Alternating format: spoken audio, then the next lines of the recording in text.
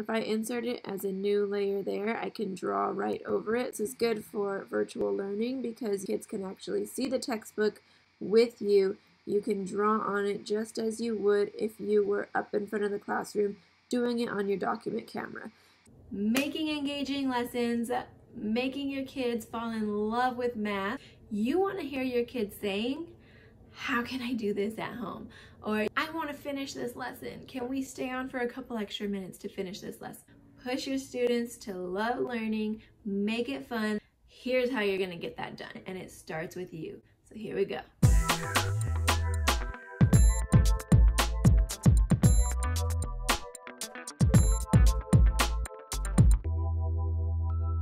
Hey guys, welcome back to the Math Dojo. I'm Michelle, for those of you who don't know me.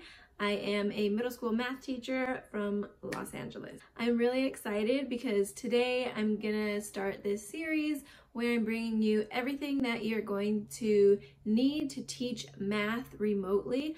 So if you're new here, go ahead and hit the subscribe button and the bell so that you are notified and you won't miss a future video. I make videos for students, parents, and teachers interested in sharpening or extending your math skills. If you're a teacher that wants to use technology or embed videos into your lessons, or if you're a parent who just needs resources or refresher lessons to help your child at home.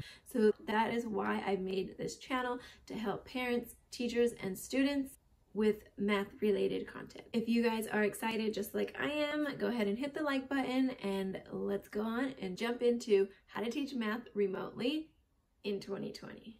So first things first, we're going to talk about what materials that are going to help you be successful at teaching a math lesson to your students. So the first thing that I use is a laptop.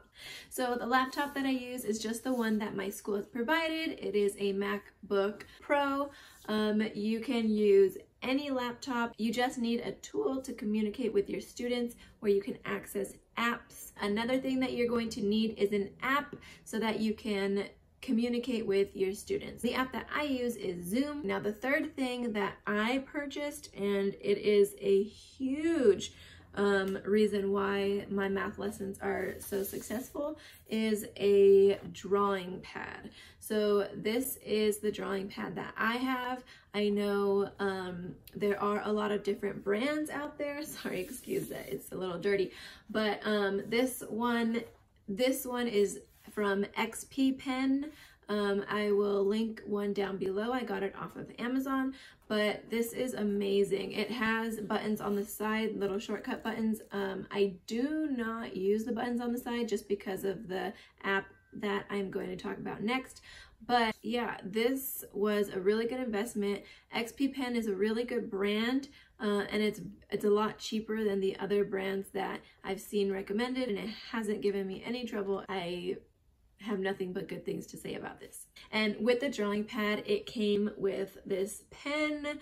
The pen comes with a little stand, so when you're not using it, you can either stand it up like that or lay it down this way. It also comes with, because it's a surface where it's very touchy, it comes with this glove that you can wear. It has 2 fingers so that when you're writing, your skin is not touching the pad, so it's very comfortable.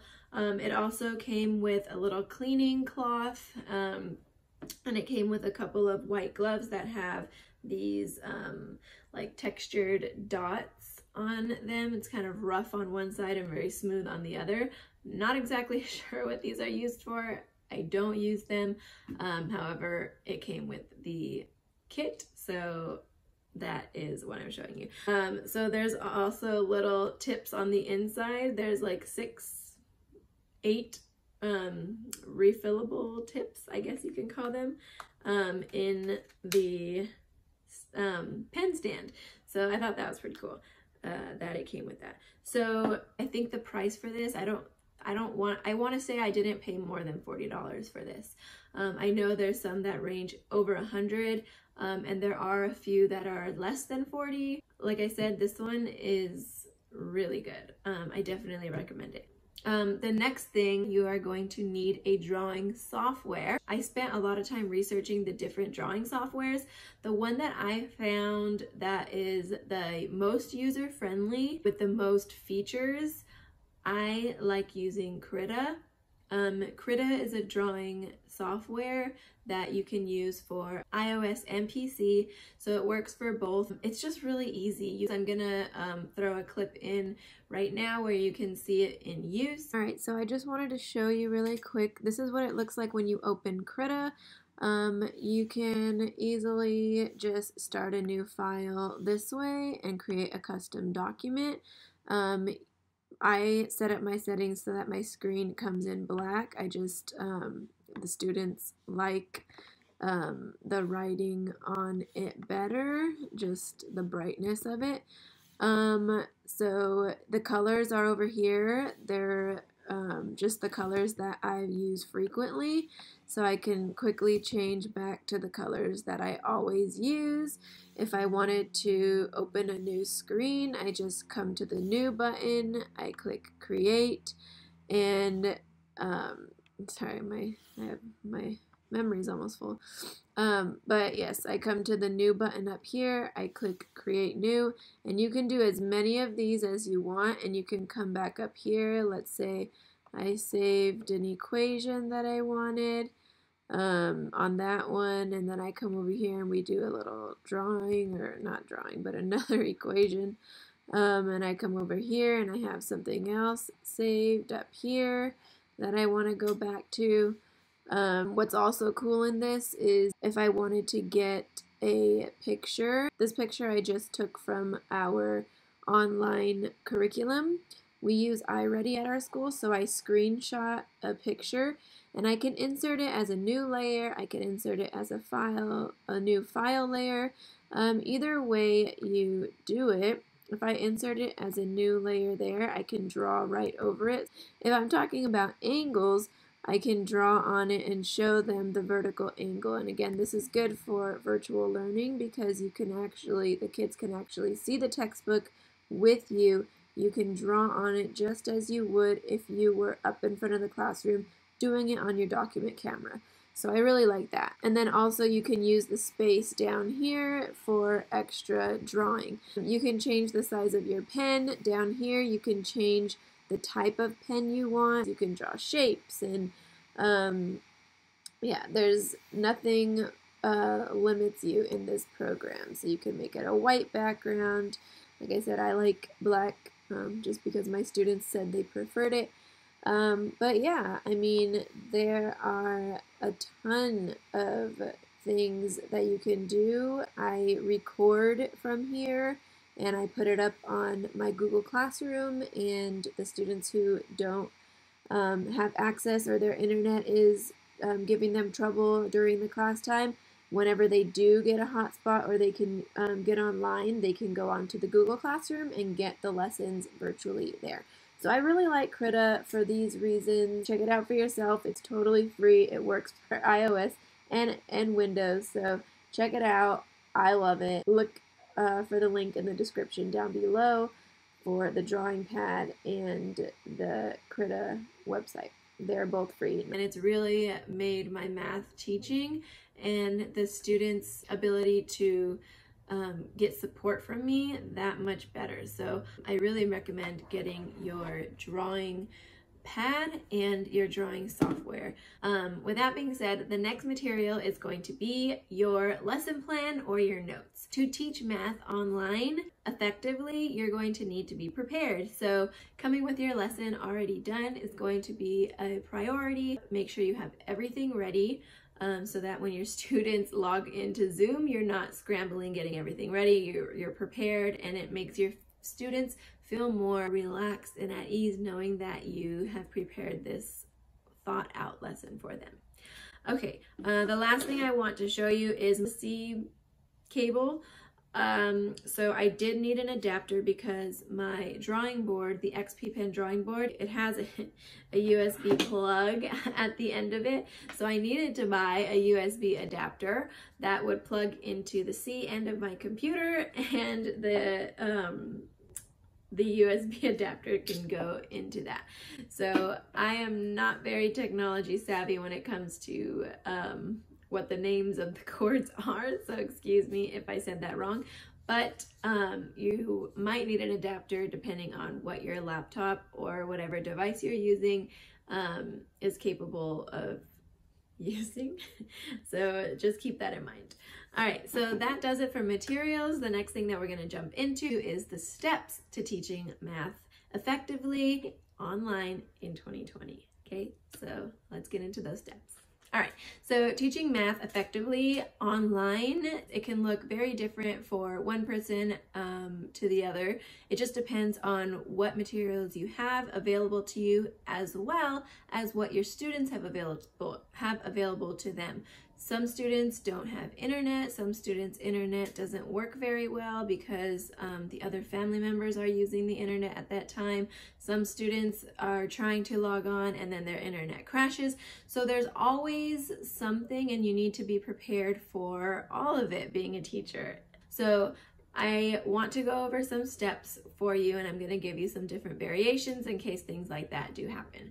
So step number one is to set up that point of contact. So whether you're using Zoom or whatever app that you're using, I'm just going to go from what I have experience with. So having the links ready, shared out with however you communicate that with your students. I have a Google Classroom, and I share out my links to the Zoom meeting at least a day before, so the students know and are prepared and are ready to go. If you are not meeting live, so this is your variation, you can record yourself doing the lesson. You can upload that video of you doing the lesson to your Google Classroom or whatever app that you're using. But you can upload you doing the video so the students can watch your lesson and take notes so that they're able to do the work that you're assigning. So step number two is to practice with your hardware. So the worst thing you can do is get in front of your students and not know how to use the software or the hardware that you're using, and you take 20 minutes of class trying to fumble around, and it's just not as professional as to take a few minutes before you get in front of them to learn all of your materials. You never know who else is listening behind the camera when you're teaching face-to-face online. So you always want to make sure that you're prepared.